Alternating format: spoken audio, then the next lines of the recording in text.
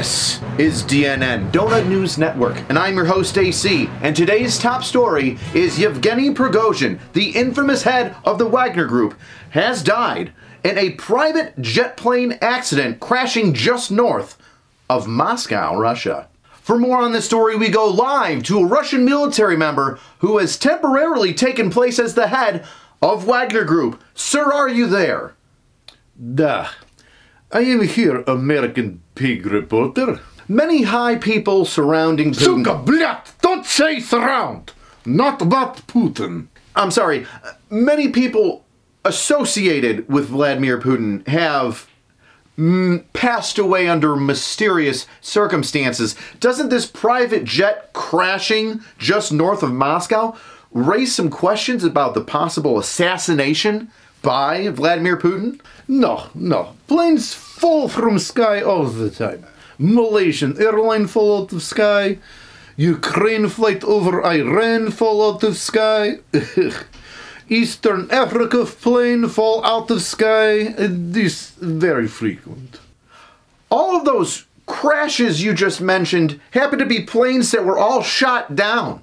Malaysian Airlines specifically was shot down by Russian separatists. What about the laundry list of political assassinations or attempts on Russian figures?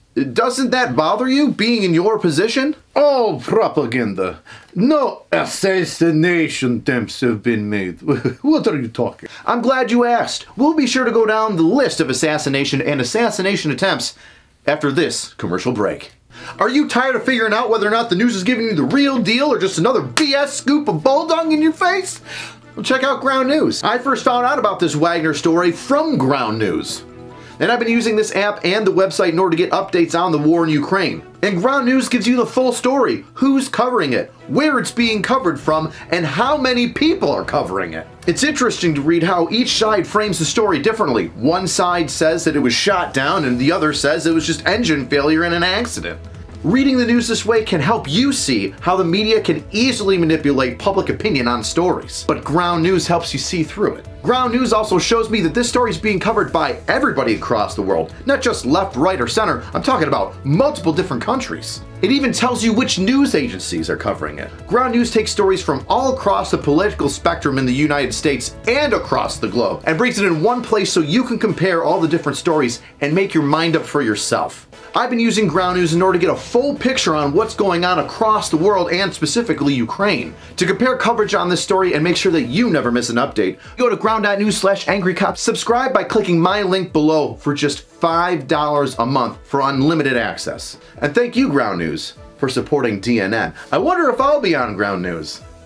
And we're back, continuing our conversation with the new head of the Wagner Group after the previous one's potential assassination. Sir, I apologize. We didn't get your name before. May I ask you what your name is? Sergei Borscht. Pavel Antov, a business tycoon who fell from a hotel window. Why is he even standing outside the window? Ravel Meganov, a Luke Oil chairman who fell out of his hospital window. At least he did not have far to go. Dan Rappaport, found dead in front of an apartment building with his wallet and $2,500 cash still on him. Inexperienced robber. Mikhail Lezin founded the English language television in Russia, found in his hotel room with his head bashed in. Obviously, suicide.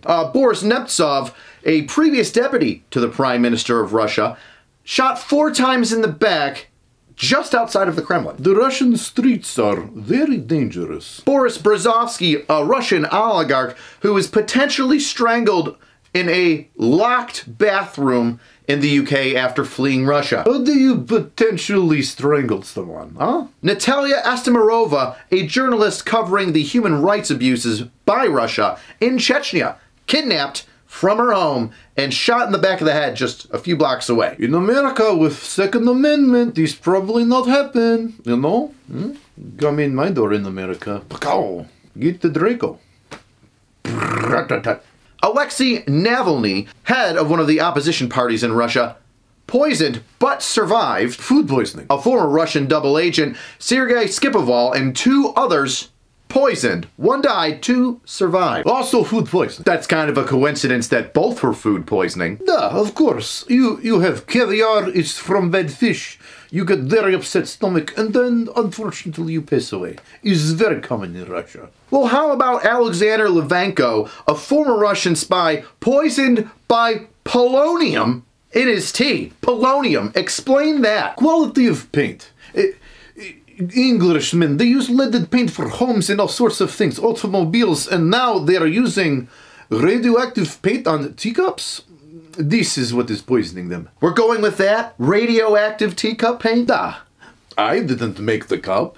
Well, live by the Putin, die by the Putin. Sergei, I have another question for you before we go. Your predecessor was Putin's chef. If I may ask, what was your prior occupation to becoming the new head of Wagner Group? I was Putin's dog walker. Well, dogs, horse, bear, whatever was in stable, and I pick up their droppings. Still picking up Putin shit. On that note, see you next time, weirdos. What was that? What? I see nothing.